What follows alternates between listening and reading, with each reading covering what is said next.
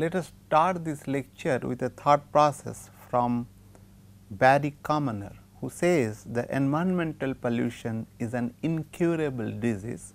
It can only be prevented because the magnitude of environmental pollution is so high is that it is really difficult to cure this disease. And let us recall that what we learned in the last lecture, we basically looked at how does the combustion system produce the pollutants which will be affecting the atmosphere adversely. In the process, we learned that the pollutants like your SOx, NOx, COx, unburnt hydrocarbons, and also some of the radicals and particulates are basically emitted from the combustion systems, and we are using the various combustion systems for development of industries and also for our transportations and other facilities, and their uses are increasing at an alarming rate. As a result, that we are polluting the atmosphere, and we have also seen that how does this chemical pollutants affecting the atmosphere and causing also health hazard. So, we will today look at basically discuss more about the chemicals from the combustion sources, the emission of CO and CO2 and oxygens, and it has been observed that there is a imbalance of carbon oxygen cycle in the atmosphere, because the nature works in a cyclic manner. That we must keep in mind, because Mother Nature works of its own way. We should not hamper or temper the cycle which is going on. So, therefore, our effort must be that we will minimize the uses of combustion system for the sustaining life on this beautiful earth. At the same time, we will have to work hard for developing our systems, combustion systems, as that the emissions or the chemical emissions from the combustion system can be minimized. Let us look at like carbon monoxide is released directly into atmosphere by incomplete combustion, that we already know. And this is the carbon monoxide basically is the primary consumer of OH. OH is a radical and it reacts with any molecules, and it is a being there in the atmosphere from various sources, and which act as a cleansing agent of the atmosphere. But however, the amount of OH oxidant in the atmosphere is limited. Now, if you produce more amount of carbon monoxide, then that is basically consumed by the carbon monoxide itself. But however, the nature makes some of the methane due to the fermentation or biomass which are there in the nature.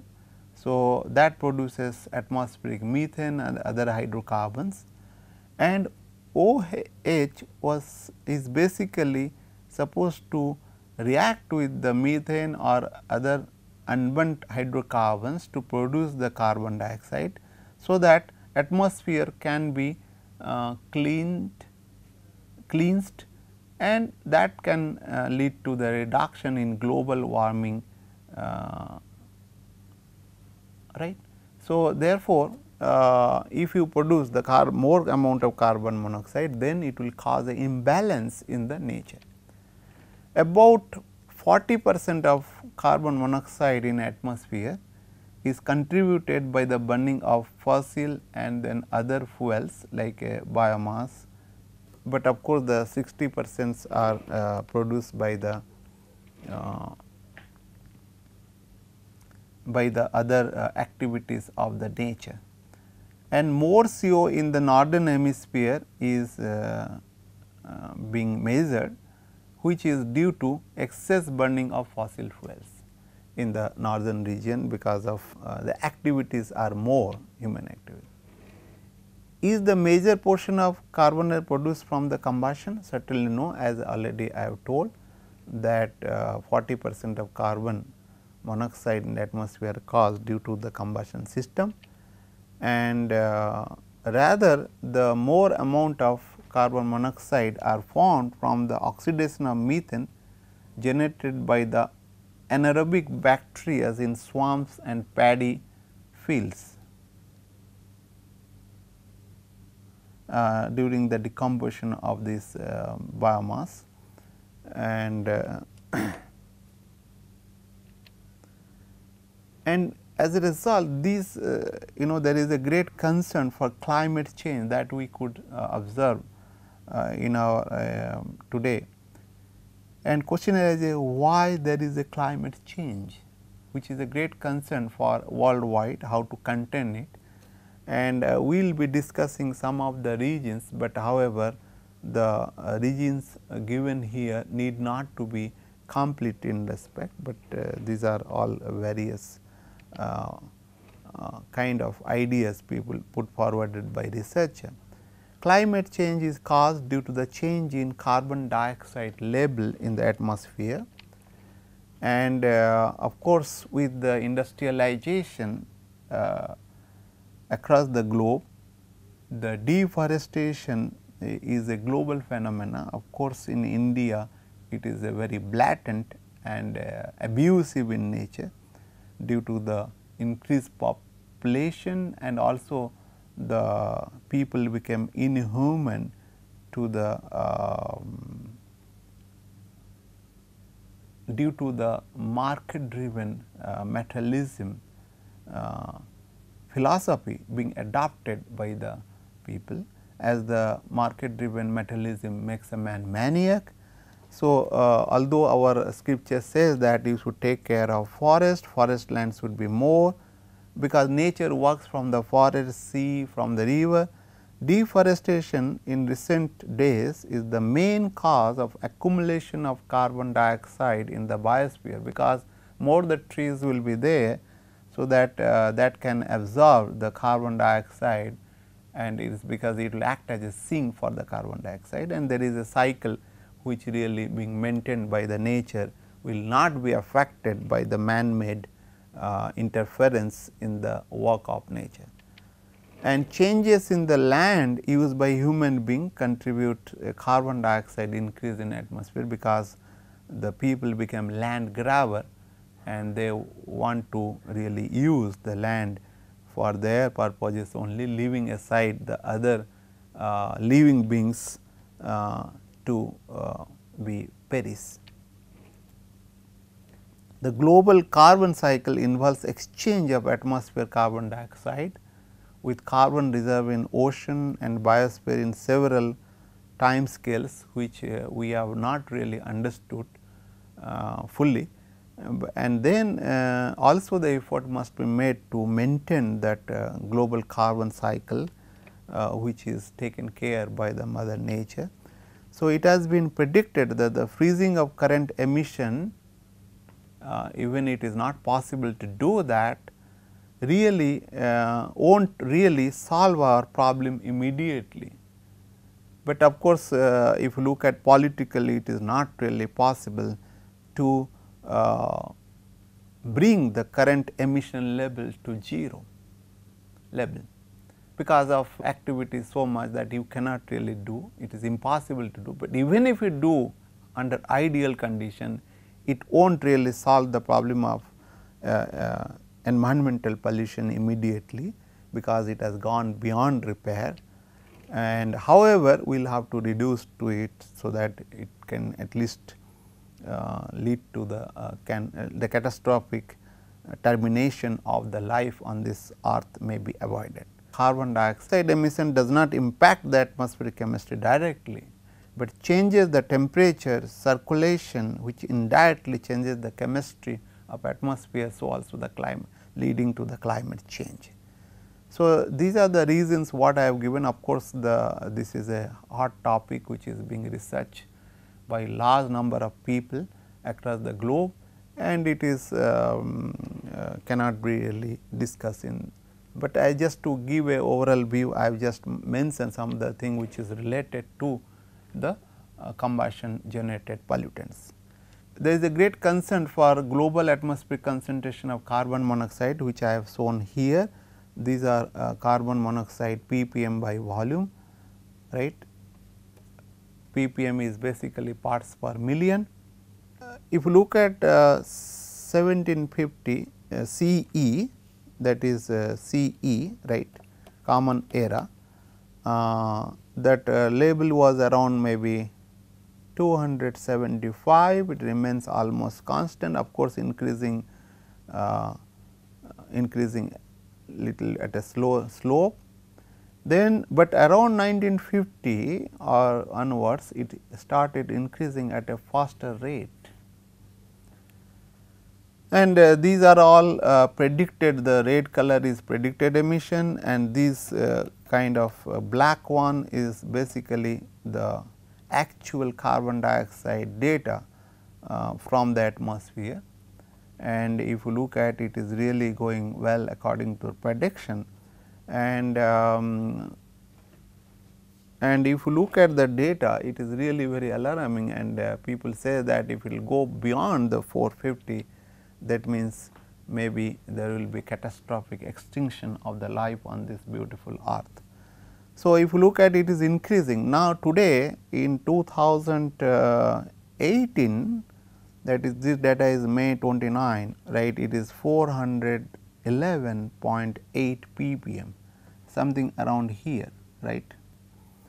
And these correspond to around 3200 gigatons of carbon dioxide containing approximately 870 gigatons of carbon being there in the atmosphere, what people have calculated, which is quite a huge number. And of course, you may say this is the ppm level, but still if you look at amount of carbon present in the or carbon dioxide present in the atmosphere is quite huge in number, and it may lead to a very catastrophic extinction of life on this beautiful earth. Of course, there is a lot of theories are there, one has to look at. Now, let us look at emission of NO, nitrous oxide, nitric oxide, and from this. So, if you look at these are the main components of producing O3 in the tropospheres.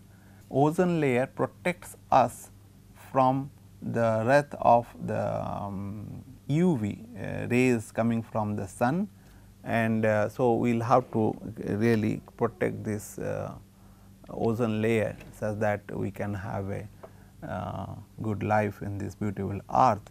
The life of these gases are quite short, even less than 1 day, but however, it is quite reactive, and combustion of fossil fuel is the largest source of the NOx emission in the atmosphere. The emission quantities by the combustion sources are sufficient enough to affect the quality of atmospheric air. Therefore, we should be concerned about it, and we will have to find out how to reduce it. Combustion of fossil fuel is the largest source of NOx, around 22 megatons per year, and this number may be little ballpark number, and this might have increased today, and this is a little old number, and stationary source of contributor is around something 13 megaton per year, and NOx emission by biomass is quite small. That is why people are proposing to use the basically biomass mixed with the coal and other solid fuels, so that they can reduce the NOx emission from the solid fuel combustion system. What people have observed that there is a 4-fold increase in tropospheric NOx level, and that is caused due to the combustion. So, I am giving you some numbers which is about the NO emissions from various sources, like if you look at the motor vehicle is the largest one, 78 million tons per year, and which amounts to 17.53% about all total combustion sources. Combustion sources is the 21.7 million tons per year. The next is of course the coal, which is little higher, and agricultural burning are also not really very much, and total amount is something 44. And emissions of hydrocarbons is another important one, and which is basically due to the unburnt hydrocarbon. Other also sometimes the fuel are being let out due to the malfunctioning of the fuel systems. So, there is a two, one is the of course, the methane hydrocarbons, other is the non-methane hydrocarbons, which are having a short lived and highly reactive in nature. So, oxidation of these hydrocarbons leads to the formation of ozone layer, and ozone particularly in the on the near the ground level, and that causes a lot of problem to the people.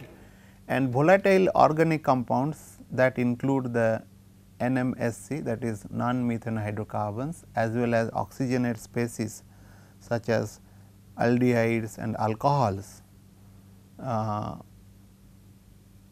which is also causes a lot of problems.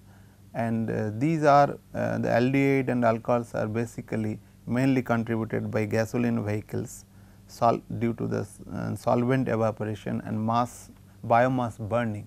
Because of these are causing, and this really causes a lot of problems in the atmosphere.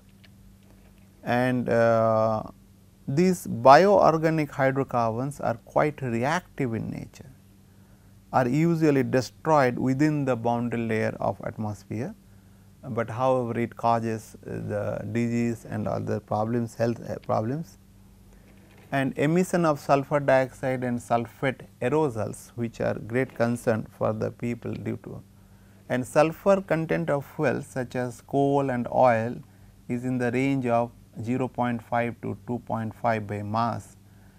Fortunately, Indian coal does not contain sulfur, but however, the Chinese coal contains large amount of sulfur, and they are using for the power plant. Therefore, they are emitting large amount of SOx to the atmosphere. Some research or study says that the India will be affected adversely because of transport of SOx from the China to India due to the global current that is prevailing due to the climate.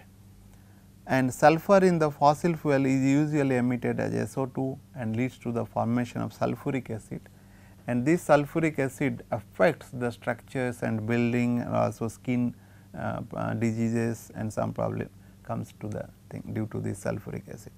SO2 takes a very less time to get converted to sulphate to wet or dry deposition on the earth surface.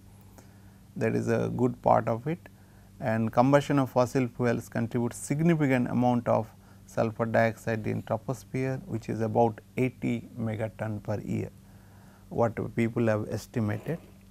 And so, if you look at the source of sulfur dioxide, fossil fuel is basically 80 megatons per year, and metal smelting you can get also 8 million tons per year. Of course, biomass burning causes 2 million tons per year across the globe, and beside this like oil, vegetables or vegetations, and even ocean to some extent, that gives around 25 million tons per year. So, therefore, if you look at the combustion is really causing a major source of the SOx emission in the atmosphere. So, therefore, that is a great concern which need to be abated. Now, we will be looking at how to quantify the emission level, because emission levels are reported in several different ways while dealing with different devices.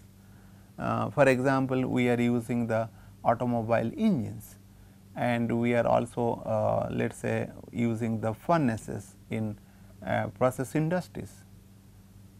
And similarly, we are having power plants, we are producing energy and also emitting.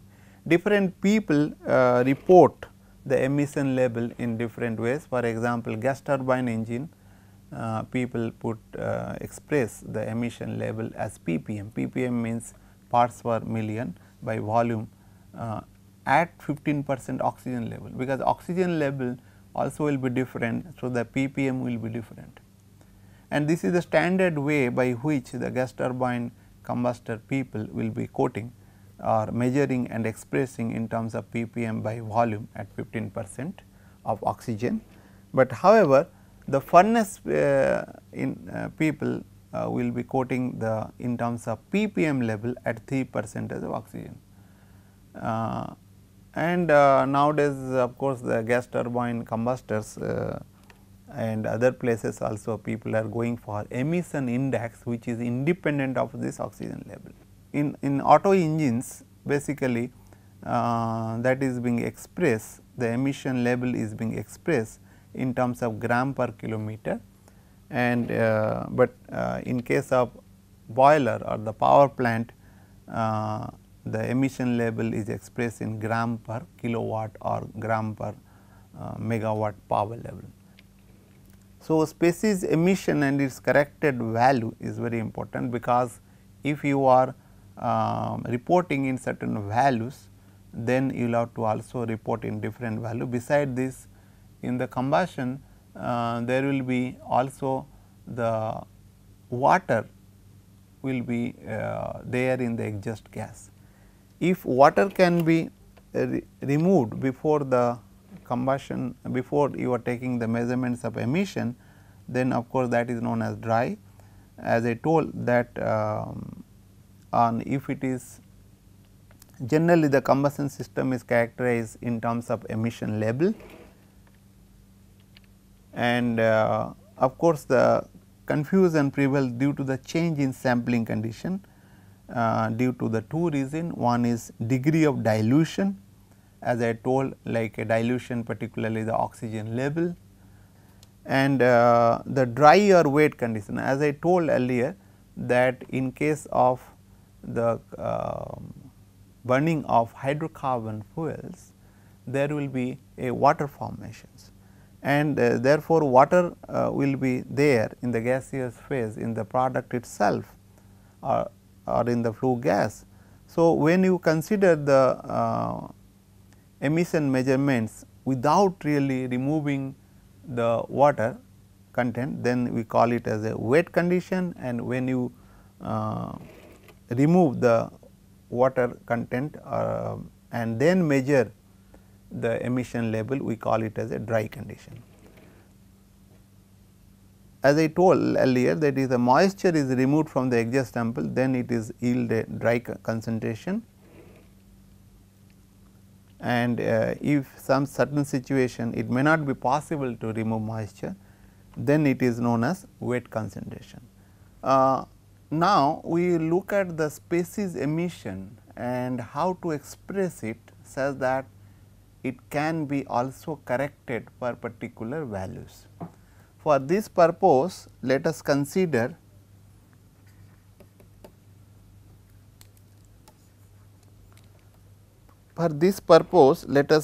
consider a hydrocarbon fuel air mixture at lean or stoichiometric condition, and of course, you cannot apply this thing whatever we will be doing for the reach condition, that is not a part of this course, because it is quite complex. Let us consider a hydrocarbon fuel and represented by CXH2Y is reacting with A molecules of air, and such that the X moles of CO2 is being formed and Y moles of water and B moles of oxygen 3.76 into A moles of N2. Of course, there will be several trace species, and if you look at, like, we are interested to basically find out the mole fraction of particular species in the product, that is IS species. Keep in mind that we can consider the weight product, or we can consider the species when the water or the moisture is there, right, then we call it as a weight mixture. And if the moisture is being removed from the product gas or the flue gas, and then we measure the constituent like CO or CO2, O2, any other species, then we call it as a dry. Let us now look at this weight mole fraction of IA species that can be defined as Xi of weight mixture is equal to Ni, Ni basically number of moles of ith species, and divide by n mixture of weight. That means, under what condition what will be. So, then if you look at on the denominator, that will be x plus y, and b is for oxygen, and of course, y is for water, and 3.76 A. Similarly, we can also express the dry mole fraction of IA species as Xi dry, which is equal to Ni divided by Ni mixture dry, and this is Ni divided by x plus b plus 3.76 A. In case of dry mixture, the basically y will not be there, because water is not there, and that is the difference between the weight mixture fraction of IS species and dry mixture fraction of IS species. Carrying out a balance for O atom, we will get basically if you look at 2A is equal to 2x plus y plus 2b. Then A I can write down as this. So, ratio of total number of moles in the wet mixture to dry mixture, if I take this as a equation 1 and this is as a equation 2, then I can get basically as Ni mixture wet divided by N mixture dry is equal to basically x of I dry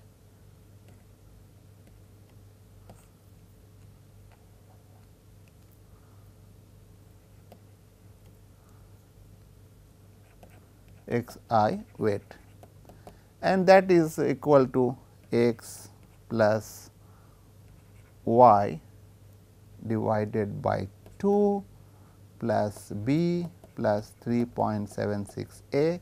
Keep in mind that we are basically taking this equation 1, which is the in the case of basically in the numerator, and then that is equal to that is divided by x plus b plus 3.76 A, which is equal to 1 plus y divided by x plus b plus 3.76 A. From this equation I can write down x plus b is equal to A minus y by 2, and if I can write down on the left hand side x plus b plus 3.76 A is equal to A minus y by 2 plus 3.76 A is equal to basically 4.76 A minus y by 2. So, similarly, I can write down is equal to 1 plus y 4.76 A minus y by 2. So, now with this we can get basically the A values which is easily we can get these values. And but before doing that, let us now look at by using equation 1, we can have the mole fraction for O2, that is weight mixture, right, weight. So, I can write down XO2 weight is equal to B divided by X plus Y plus B plus 3.76 A, and B I can write down as A minus X plus Y by 2 divided by X plus Y plus A minus X minus Y by 2 plus 3.76 A. So, this will cancel it out, and you will get basically you will get is A minus X plus Y by 2 divided by A plus Y by 2 plus 3.76 A. Now, if we will simplify further, I will get X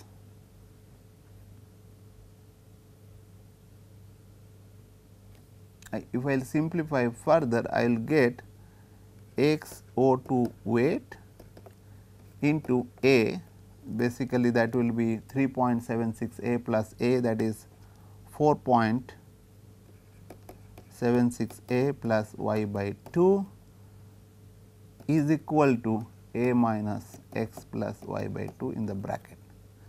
Now, if I will simplify further, what I will get? I will get basically I can take all this out of this A.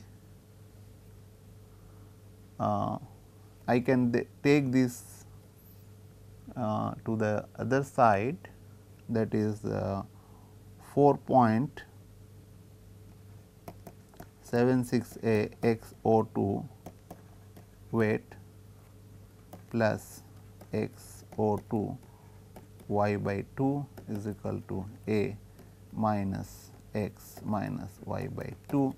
So, if I simplify this, I will get basically I can take A all to the one side, I will get A is equal to 4.76 XO2 weight minus 1 minus X minus Y by 2 1 plus XO2 weight.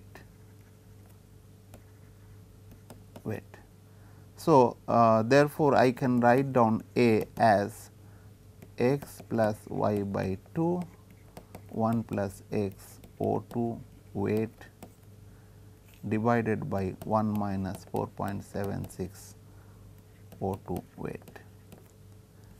So, this is my equation 3. Similarly, we can derive A values in terms of XO2 dry, that is basically equal to A is equal to X plus Y by 2 1 minus XO2 dry divided by 1.476 XO2 dry, and this is your 4. Now, by using this equation 1 and 2,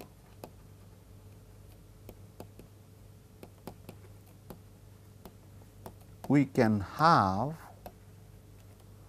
basically X I dry is equal to X I weight in mixture weight divided by N mixture dry. This is my equation 5.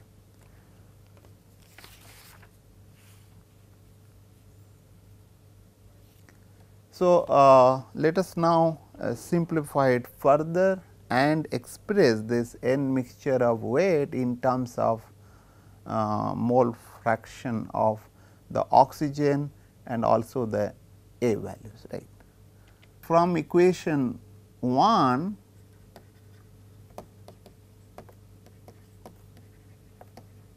we can have N mixture weight is equal to x plus y plus b plus 3.76 A. That is already we know, and in this case what we will do, in place of basically b, I can write down as simply I can write down and x plus y plus A minus x minus y by 2 3.76 A. We have already done that, which is nothing but here y by 2 plus 4.76 A. And this is your 6. So, what we will do, we will basically substitute the values of A and then get the equation 6 can be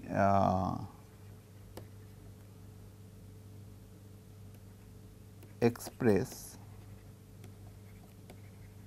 using equation 4, that is N mixture weight is equal to 4.76. I will just put the values of A, that is x plus y by 2, 1 plus XO2 weight divided by 1 minus 4.76 XO2 weight plus y by 2. Similarly, we can have N mixture dry is equal to 4.76 x plus y by 2, 1 minus XO2 dry, 1 minus 4.76 XO2 dry minus y by 2. This you can say equation 7 and this is 8. And if you look at, if I know the values of basically mole fraction of the mixture dry, I can find out the mole fraction of the oxygen dry or vice versa in terms of this. So, as I told earlier that we are now can express the measure concentrated of IS species at a particular oxygen level and that can be done by using the expression equation 5. We can cast that in terms of oxygen level as compared to wet and dry. So, the measured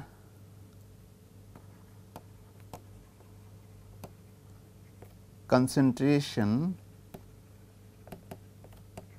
of IS species at given oxygen level can be corrected to specific oxygen level as Xi m oxygen level is equal to x n oxygen level n I n O2 level divided by n I m O2 level. For example, like suppose you have measured the mole fraction of CO at let us say 10% of the oxygen level, then you can to convert that into 15%, which is the standard for the gas turbine engine.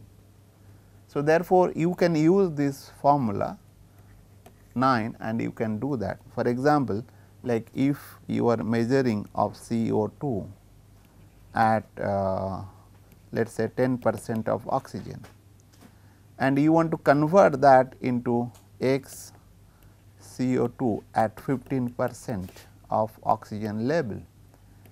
Therefore, you can really do this using formula equation 9. Beside this, the emission of a combustor or a engine is expressed in terms of emission index. Emission index, if you look at it, is basically the normalized indicator of emission level. Emission index is defined as E I, is basically E I of I S species is equal to m dot I by m dot F, equation 10. And the good thing about this emission index is that it is independent of the oxygen level present in the product gas or the flue gas. So, that is why it is being used for combustors or the engine in modern time, and for combustion of hydrocarbon fuels, the E I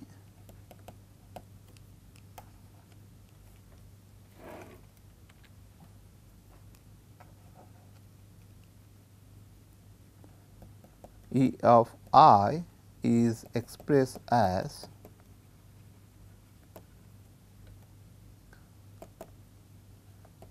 E I X I divided by X C O plus X CO2 X M W I by M W F. And this is if you look at, if I consider that C X H 2 Y, and this X is basically the mole fraction of carbon, X is basically moles of carbon in moles of hydrocarbon fuel, of that is represented by C X H 2 Y. And this portion is basically number of moles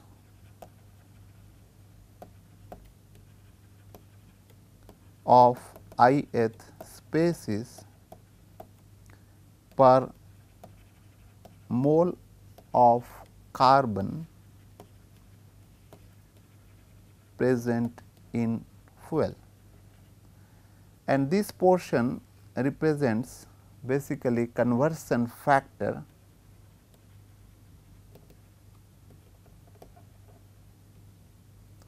of carbon present in fuel in terms of mass. So, therefore, this is being used very much, and keep in mind that unit of E I, this unit is basically the emission index is basically unitless. However, it is being expressed in terms of gram per kg, that means gram of the emission per unit kg of fuel being consumed. This is for the convenience it is being used, but however, emission index is basically a non-dimensionalized number. So, this is being used profusely for expressing the emission in combustor and or engines nowadays, because of fact that it is not having the problem of the oxygen level present in the flue gases whenever you are measuring. So, with this we will stop over, and in the next lecture we will be discussing about the how to control the emission level. Thank you very much.